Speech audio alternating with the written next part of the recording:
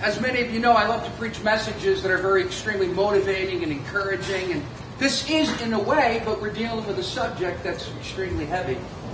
And in a way, the very music that we sang this morning kind of put us in that place of being a little bit more contemplative, a little bit more reflective. On December 21st, I was home on my AWS day, alternate work schedule. For those of you who are traditional guardsmen, it's that day we look forward to every 9 days, where we get to just relax, drink some coffee, and take the day off. We especially appreciate those days after a drill weekend if it happens to fall on. But I was home, sitting there drinking coffee. How many coffee lovers here? Dunkin' Donuts, Starbucks. I don't want to know which one you like better, but here, listen. Getting ready to leave on a trip to go see my family in South America, in Brazil. A time where all of us were going to come together and celebrate Christmas. A good season for all of us. You kind of get into the spirit of Christmas. You get excited about all that means. And then all of a sudden I just got a phone call out of the blue. And on my phone it said Major Salino. It said, she never calls me on a Monday. It just doesn't happen unless it's not good. And I picked up the phone and she said, Chaplain Tilli, you need to get a couple of chaplains in here as quickly as possible. 2 of our own were killed in action. At the time, they weren't releasing the names in Afghanistan. You know what, folks? I went from one moment of drinking coffee where the rope had broken. There was no more celebration in my heart. Now there was devastation. And I'm just a human being. And knowing that I've got to go with the chaplain tours to make the notification is the scariest thing you can do. Who in the world wants to go to somebody's house during Christmas and tell them that this Christmas will be unlike any other Christmas they've ever had?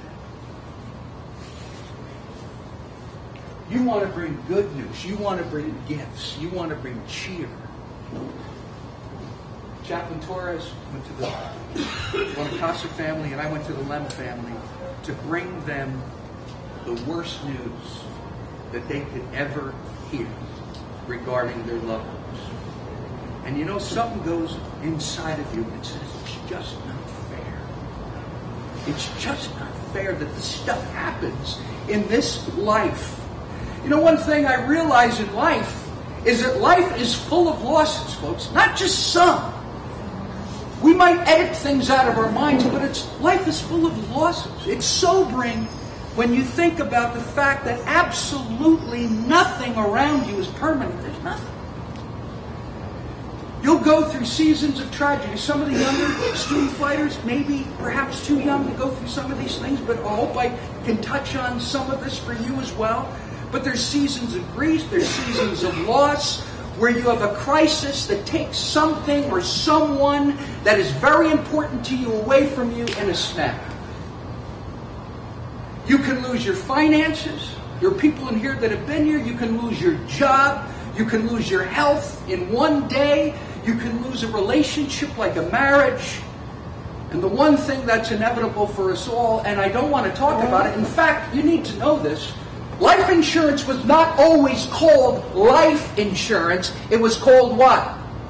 Death insurance. It's negative. Nobody wants to talk about it. I don't even like to talk about it. But the fact is, if I don't prepare you for the inevitable in some way, then I'm not doing my job as a shepherd that loves his flock. And I love you. So it's tough to talk about the tough stuff.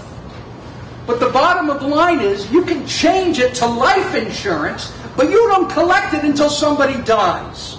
And that's dad-burn sad. But you know, we so remove reality from people that when it smacks us, we don't even know what to do. We're devastated. Nobody ever told me it would be like this.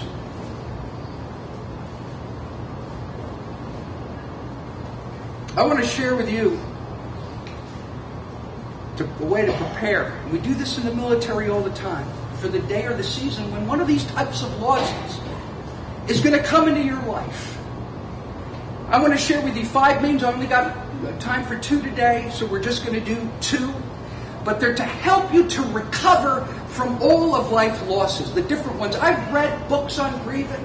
I've listened to sermons on grieving, anything that I can get. Why? Because I've gone through my own in my own life.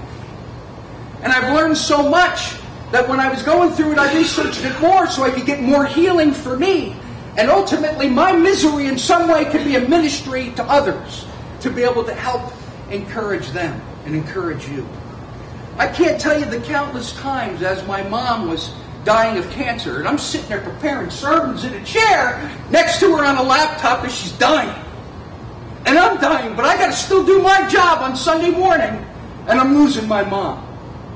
Where the day I got the call up here on August 8th, 2010, picked up the phone, my daughter's screaming, "Mom's dead." She died tragically, my wife. Like that. In an instant, my first wife. We were up here, we were praising God, folks.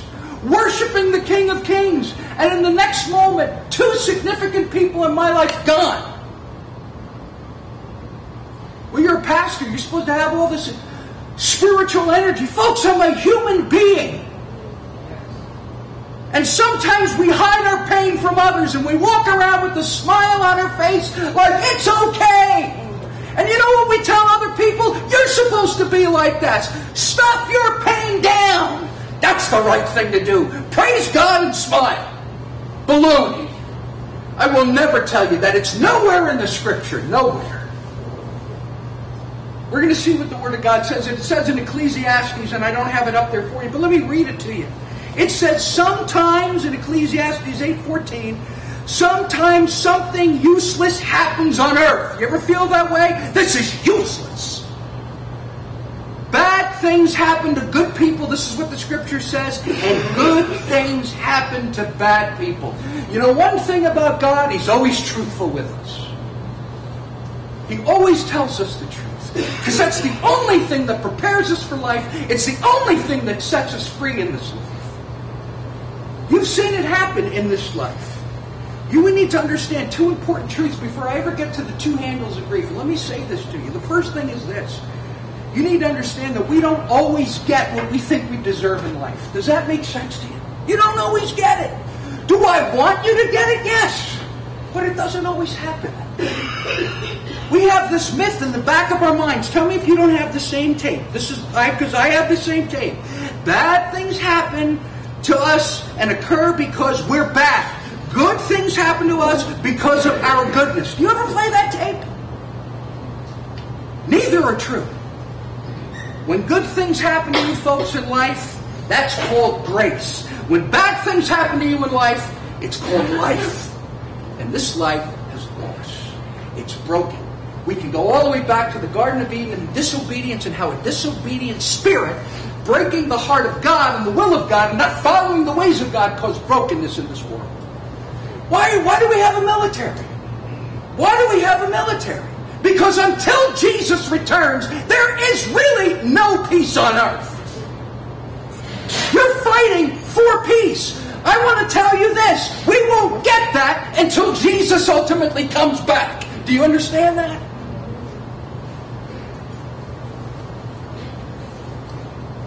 In Luke 13, and remember, some of you remember the story, 2 contemporary issues take place.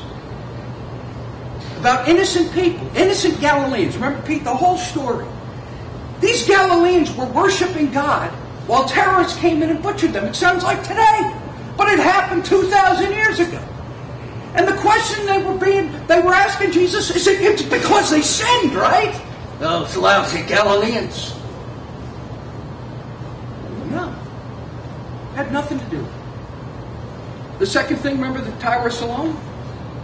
The question was asked, they're walking along, marching, all of a sudden this tower literally falls on it and kills all these people. And immediately people point fingers, they got some evil going on in their hearts. They deserve that smack. You know what Jesus said? Had nothing to do with it. It just fell. No explanation. Except that Jesus in that moment says, you know what? When these things happen, it's a good reminder to repent now and get right with God before those things do happen. That's what Jesus says. He seizes the moment to say things break in life like that. Are you ready? Are you prepared? Do you know Him? Have you repented? And the word repent, I've told you folks, not penance. It's not something we do. Repentance is simply saying, Jesus, you died for me.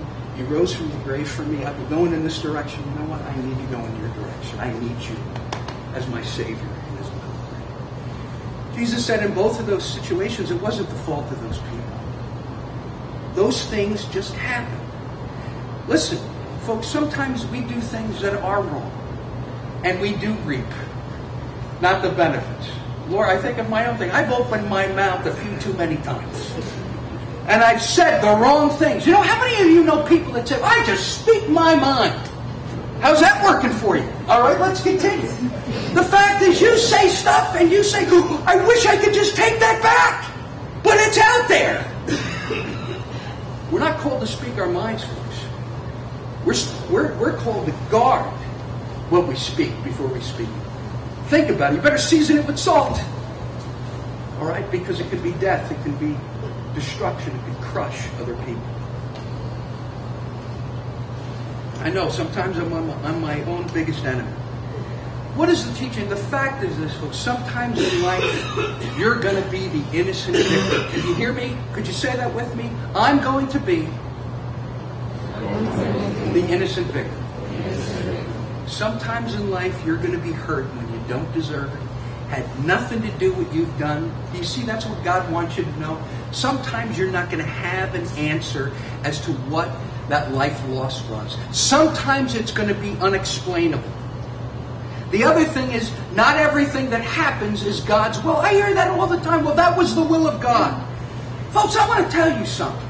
When children are beaten and they're abused and they're murdered or they're killed by a suicide bomber, that is not God's will. The Word of God says God is not the author of evil. Okay? He's not.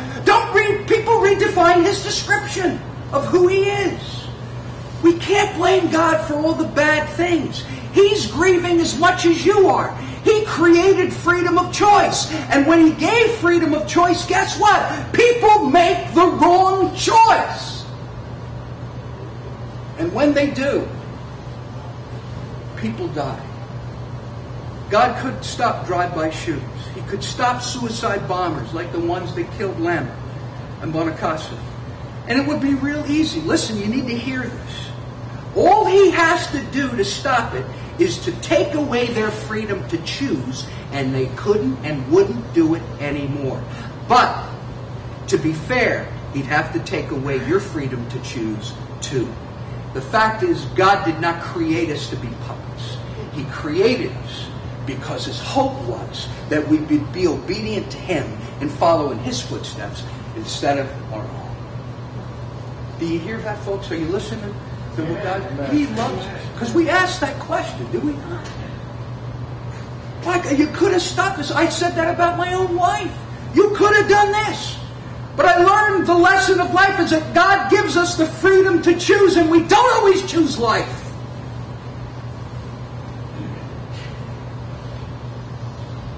God's not going to force His will upon you. Well, He can force His will. Folks, listen. The Bible says, that God's will is for every person in this place and on the space around the world that they'll give their lives to Jesus Christ. Do you realize that? That's in the Scripture. It is His will that you develop a relationship with Him. It is His will that you repent and you receive this gift of eternal life. And His will is that you go to heaven. Obviously, that's not true. Everybody does not make that choice. But it is His will. But He still, in His will, allows freedom of choice. All right?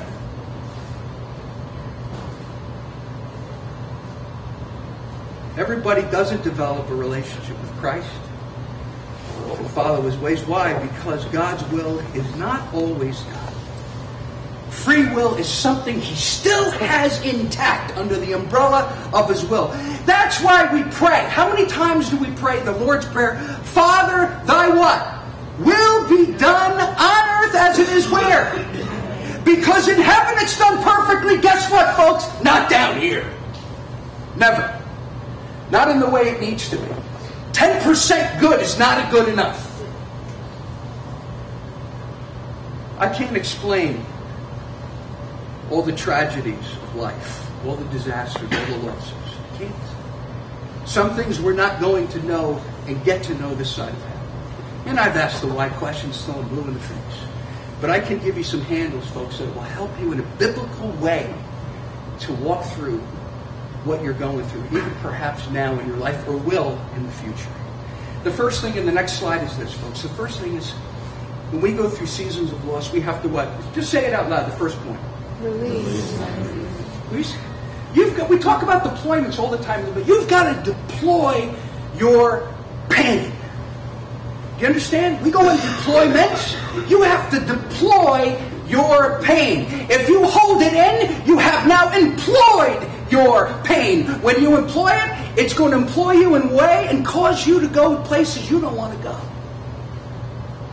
It's the worst employer in the world, is to hold on and not grieve and just stuff it.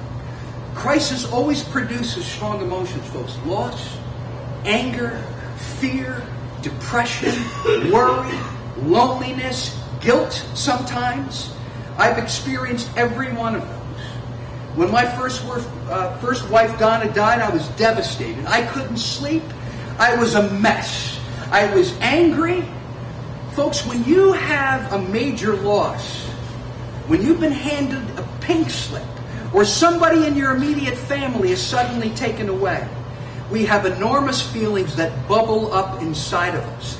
If you don't deal with them now, it will take far longer for you to make any progress in life. That is the bottom line. Where's it biblically? I'm going to show you in just a minute. Some of you have never dealt with grief in your life, loss, because somebody told you to do this. Take your Christmas stocking and stuff it. Hang it in the closet. That's the best thing you could do. The upper lip. That's what people tell you.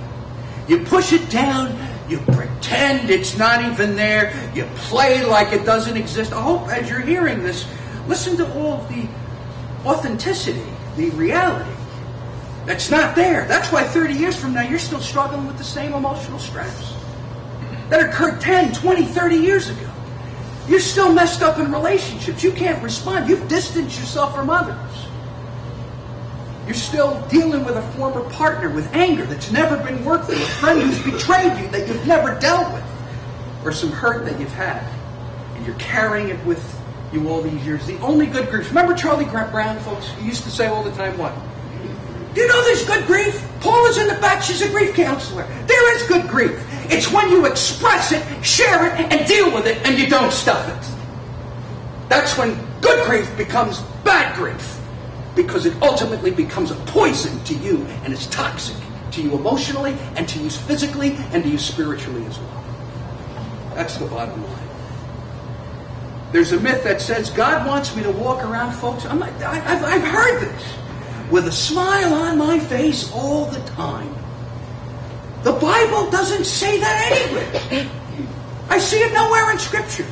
This idea that I'm never to be sad, I should never grieve, I should never feel pain, I should never hurt. God wants me simply, when I'm going through the loss of a job, the loss of a loved one, praise the Lord. Folks, have you ever been exposed to this phoniness? In some way, people think that's spiritual. Whoa! That is not what Jesus says. What does he say? Folks, listen to this. Jesus taught the opposite. Can we go to Matthew chapter 5? What does he say? Next slide. No, back. Too many. Who's that? Shantae? She wants me to end. Go back. All right? Number 2. Next one. Good. We're making progress. There we go. No, back one. Don't you love it? This is live on Memorex. Remember that old time? Anyway. Look, can you read this for me? This is Jesus speaking, folks.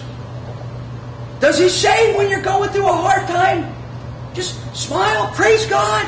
It's okay, I don't feel nothing. What does it say? Blessed or what? Could you read that again for me? Blessed what? Who mourn. If we were to put it in the opposite, it would say the person that doesn't mourn is not what? And will not be comforted. Folks, God's promise is always true. His light is always true. Blessed are those who mourn. Listen, folks, loss is inevitable here. Grief is not. You choose to grieve. You choose to mourn, like you choose to brush your teeth in the morning, and I hope you do. Listen. The bottom line is, in the Scripture, Jesus taught the opposite. He says it's not only okay to grieve, you need to grieve. He's telling you loss is tough. And this is the way I bless you and I walk with you through your loss. Folks, if you sit there at a funeral and you don't cry, you better look at your heart, because something's not right. You're not only broken, but you got more stuff broken in here. When there is a total disconnect, I'm just going to be strong. Whoa. The greatest strength you can give is what Jesus did at the death of his friend Lazarus. What did he do? Suck it up and say, thank you, Father. He wept. He cried. He deployed his tears. Because he's real. And he wants us to be that way too. Folks, am I yelling at you? Some of you are here for the first time. I'm not coming back. This chaplain's nuts. I'm nuts about you, okay? That's the bottom line. I don't want you walking out of here knowing that God doesn't have a way to help you process your pain, because he does. He said, blessed are those who mourn, those who choose to grieve. They will be comforted. That is his promise. I know it. I've felt it. I've experienced it. When somebody's a Christian, folks, and they die and they go to heaven, we don't grieve like the world grieves. We know that there's an afterlife. There's a resurrection in the future. Billy Graham, love him. This is what he wrote in his book. He said, our hope in heaven tempers our grief. Hear that? Our hope in heaven tempers our grief, but it does not erase our grief. That's the reality. When we grieve over someone who has died in Christ, we are sorrowing not for them. They're in a better place, but for ourselves. We're the ones left behind to deal with the agony and the pain. Our grief isn't a sign of faith, lack of faith. People say, well, you're grieving, it's a lack of faith. No, it's a sign of how much you love. I don't grieve for my neighbor that lost somebody. I don't know them that well. But if it's somebody here that I know, the more I know you and the more I know the family member that died, I am going to grieve, because our grief is not tied to our faith. It's tied to how much we love. The more you love, the more you grieve. That's normal. That's reality. You know, I was sitting in my office and upstairs earlier, and I said, God, I'm a little baffled. You know, I've read the word blessed a ton of times. Folks, I know somebody's going to give me the time check here shortly. Hang in there with me, okay? We good? Stay in your seats. We're going to keep moving, all right? And I said to the Lord, Pete, I said, God, what about this word? Man, I have heard it translated, happy are those who mourn, and ultimately you. Your happiness will return, a joy will return. Will you be normal? No. It'll be a new normal. It'll be a different normal. But you'll get back things. Listen to the grief counselor. If you talk to Paula, she'll tell you this. The people that grieve the most, they do really good in life because they work through their pain. But I asked the Lord, I said, God, I said, Lord, the word blessed, how does this, what is this? What do you want our people here to walk away with? And he spoke this word to my heart. He said, blessed is simply this, son. I will put my arms around the person who says, I'm really hurting. He will comfort you. The word blessed here means, I will hold you tightly in my arms. I will let you experience my presence, my hope. I will give you what you need to walk through this. I will walk through this with you. Not around it. I'll walk through it. He says, blessed are those who mourn, not those who walk around, but who walk through. You know what's so funny? You know, sometimes you just need a confirmation from God. Hillary comes to me later. We're talking over here. I got the confirmation of two of the worship leaders over there. You know what? Hillary comes over and said, that word blessed. It means God putting his arms around us. No prior conversation. But a confirmation that you need to know that God will walk through your most difficult times together with you. He doesn't leave you. But you need to release your pain. You know, when you read Psalm 62, look at David. Here's a king. Here's a commander who those lost people that he loves. What does it say that he did? What does it say? Pour out your what? Folks, does it say, I'm sorry, this? Or does it mean dump the cup? It says pour. It doesn't say trickle. It says pour out your heart before God. Let it out. Cry it out.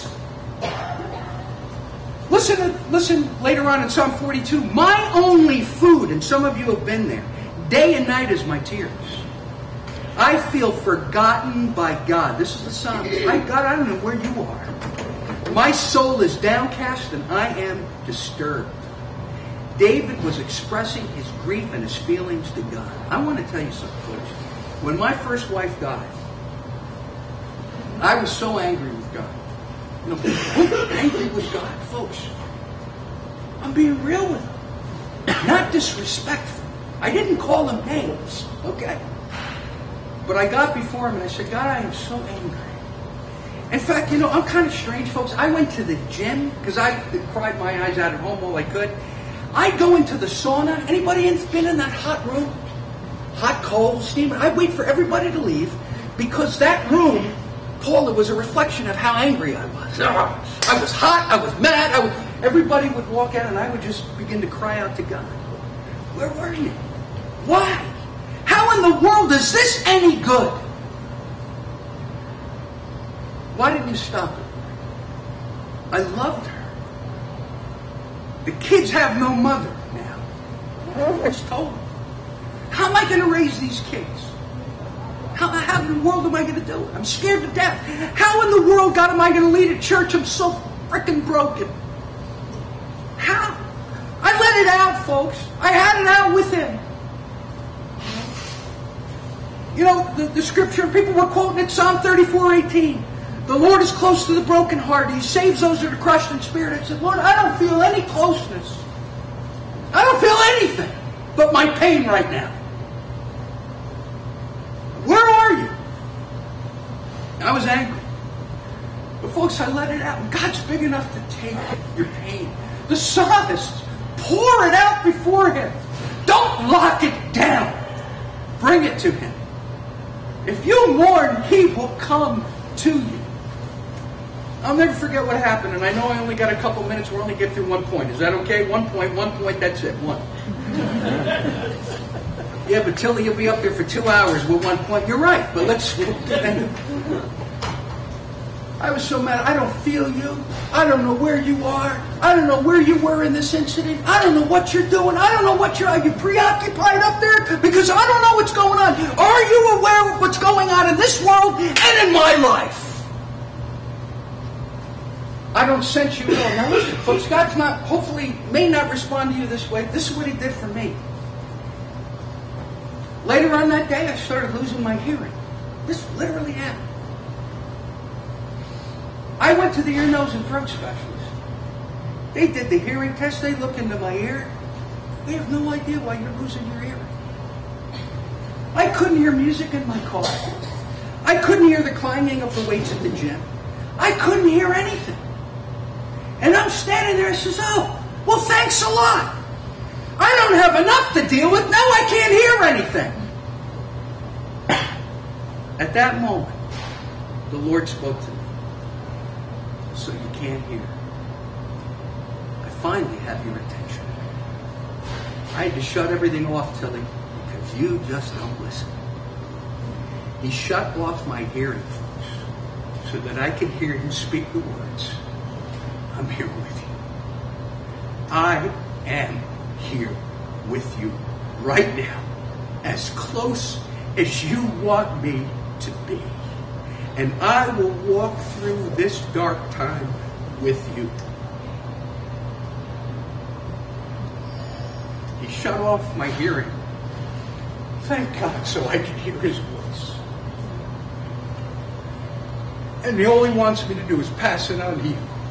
And when you go through the broken times in life, he promises to be with you. He is close to the broken place. And in that moment, he was so close to me. And it didn't remove all the pain, folks. I'll talk next week or next month when we come together again about the importance of counsel. Important of going to God and having our hearts counseled. But he wanted me to know, and he wants you to know, that whatever you face in your life, he may not have to shut your ears off like he did mine.